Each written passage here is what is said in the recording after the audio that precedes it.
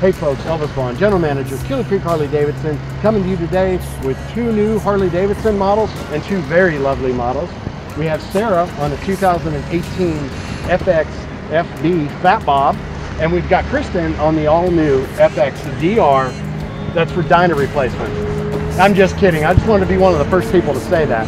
So we're going to talk about some of the similarities and some of the differences. Let's get started with the Fat Bob. The Fat Bob, introduced in 2018 as a Softail flagship model, kind of your performance cruiser, came with a far more compact chassis and frame assembly, in that bike features a steeper rake.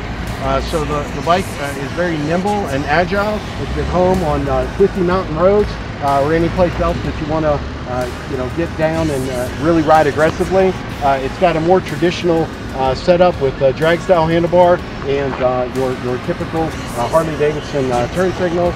It's got the tri-tone finished exhaust system, and of course both the motorcycles feature the Milwaukee 8 114 cubic inch motor, and they also both feature the triple disc brake system.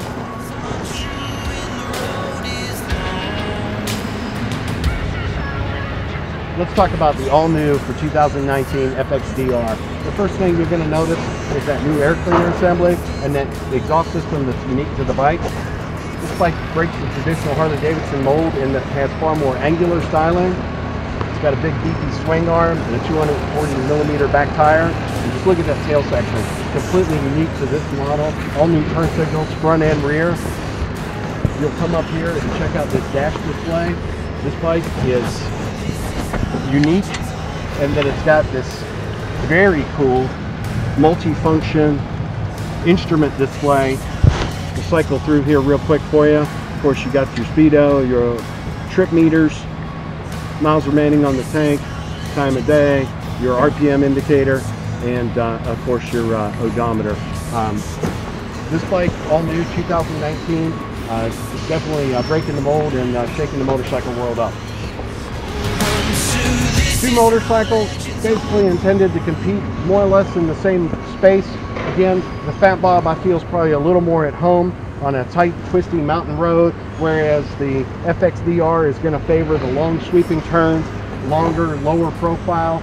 Both of them would serve an individual well. Horsepower junkies, guys that are possibly transitioning over from sport bikes. They're two great options. I know if I were in the market for a bike like this, I would be really hard pressed to pick a clear winner and say absolutely unequivocally one is better than the other. Ladies?